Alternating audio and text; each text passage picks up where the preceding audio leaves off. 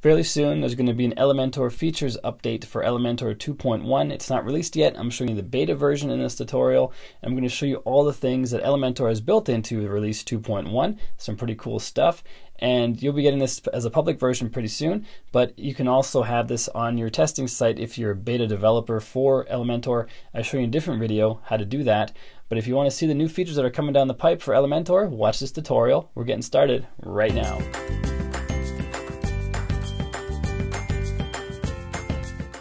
Hey, what's up guys? Welcome back to another video. It's Bjorn from WPLearningLab, where we help you get better at WordPress so you can earn more for yourself, for your clients, and for your business.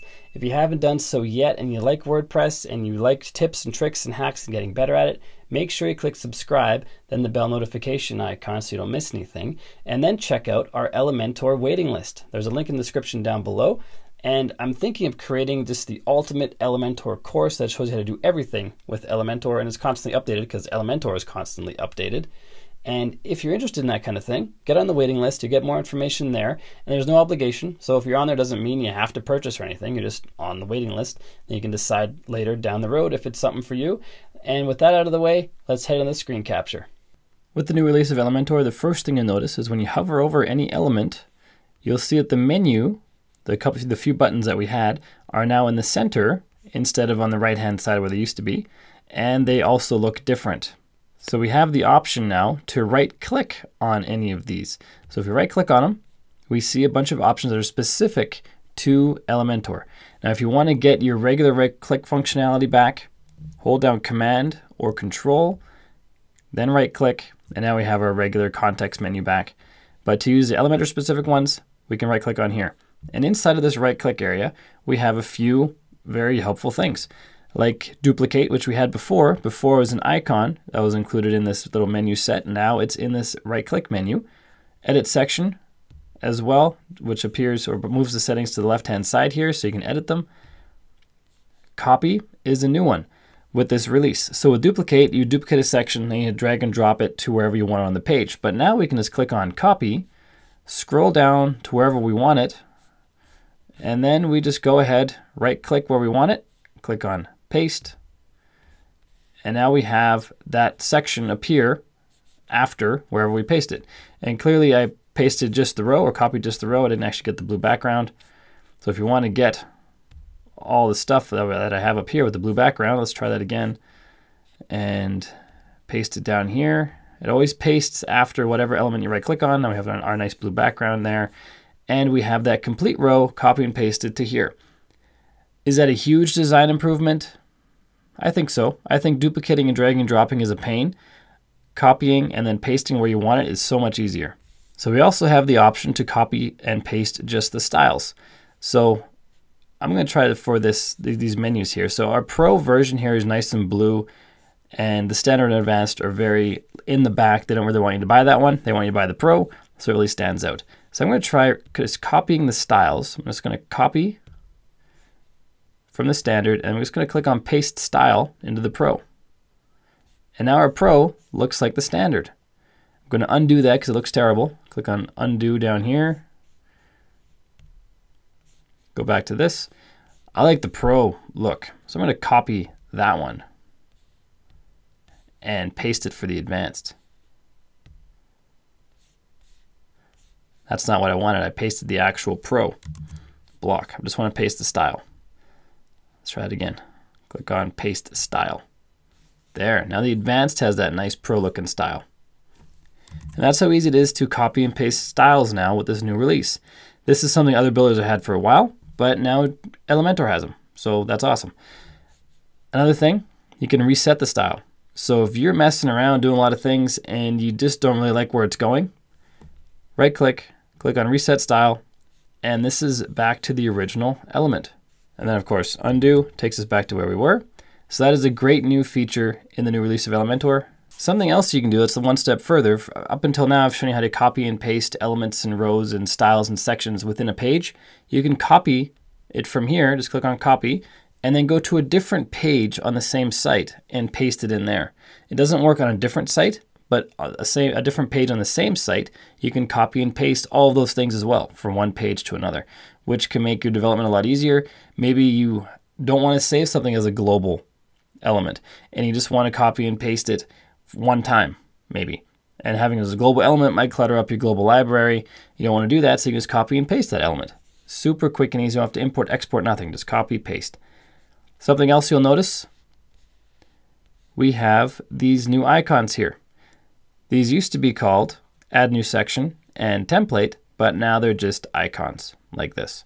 And when you hover over them, the title may appear. Yeah, Add New Section appears and Template appears. They still function the same way. They just replace the words with icons. Another option in the new version of Elementor is you can set custom breakpoints. Breakpoints are where the design changes for different screen sizes. So when you have a screen size shrink down to the size of a tablet, there's a breakpoint at some number of pixels, some width of pixels, that then applies to tablet styles. Another breakpoint for mobile. And you can have various breakpoints wherever you want. To do this, we have to go back to our main dashboard, go to Elementor, click on Settings, click on Style. And this is where we can set the width for the breakpoint. We have a tablet breakpoint, mobile breakpoint. You can customize those. I'd hope they would have added some more breakpoints because there are different sizes of mobile screen that maybe it's not that important, but if you want to get really granular, you can target different sizes of mobile screen.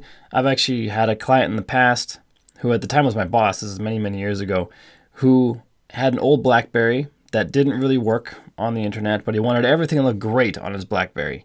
And when it looked great on his BlackBerry, it looked terrible on everything else, but he didn't care. And there was no breakpoint for his BlackBerry. So I had to custom code a breakpoint in the website so I could make it look great just on his BlackBerry. So I was hoping we could do something like that where we can have as many breakpoints as we want, but Elementor at least is allowing us right now to do our own custom breakpoints. By default, this 1025 pixels wide for a tablet, 768 pixels wide for a phone. At least we can change those two. So it's better than nothing. It's a start. Another feature they've added, if we go back into the editor and we get our video element, drag and drop it here, we now have the ability to add Dailymotion and self-hosted videos. I made a video that was released a few days ago, that's almost outdated, where you can have YouTube and Vimeo embeds. That's the previous version, the current live version of Elementor. Now you'll be able to add Dailymotion and self-hosted. And even under YouTube, there are more settings now available. The modest branding wasn't available before. You can actually take off the YouTube logo, which wasn't possible before. You don't see it on here right now. Down at the bottom here, we can take off, let's take off the controls. The YouTube logo is gone. If we allow, I'm gonna turn the controls back on, I guess. We allow modest branding. I think we'll allow that YouTube logo to be either on or off. So we have our YouTube logo there. Let's turn modest branding on. This is a new option that was not available or is not available in the current live version of the Elementor YouTube embed. But now it is available. And the modest branding took off that YouTube logo. So now you can remove that YouTube logo, which you could not do with the current live version. You can also add Dailymotion video, a lot of the same settings as YouTube and Vimeo. You can check out the other tutorial up above where I show you how to use these guys, the YouTube and Vimeo. Dailymotion will be a lot the same. Self-hosted is a video that's right on your server, right on your site. That's not the best place to have your videos because you're using your own bandwidth, but if it's just a short video, it doesn't harm much. But now you can include those videos with this new Elementor. The very last thing, well, the second last thing actually, is for images, there is now CSS filters. So let's add an image here. Pick one from the media library. Let's take this young lady right here. If we go over to style, we have a new CSS filters option. Click on the pencil, and now you can do things like blur the image, change the brightness, change the contrast, change the saturation. Then you have an image that's unrecognizable once you've made those changes. There's another new feature where it connects Elementor to the WP command line interface. That's way too advanced for most average users, so I'm not going to get into that in this video, but it allows you to do some pretty advanced stuff. It's important if you're a developer, but for 99% of the users of Elementor, the command line feature is not that relevant. But if you want me to make a video on those things and what Elementor has added to the command line, just let me know in the comments down below, and I can make that. If you're wondering how I was able to show you these new features of Elementor, even though it's not been released yet, I was using the beta version of Elementor. And anybody, I believe you have to have a pro version of the plugin, but anybody who has a pro version can also see the beta releases whenever they want. And I'll show you how to do that in the tutorial that I linked to up above, and you get a jump start on the new Elementor features before they're even live to the general public. So that's how it works. I hope this video helps you. If you haven't done so yet, make sure you click subscribe, then the bell notification icon. Get on the Elementor waiting list in the description down below if that interests you.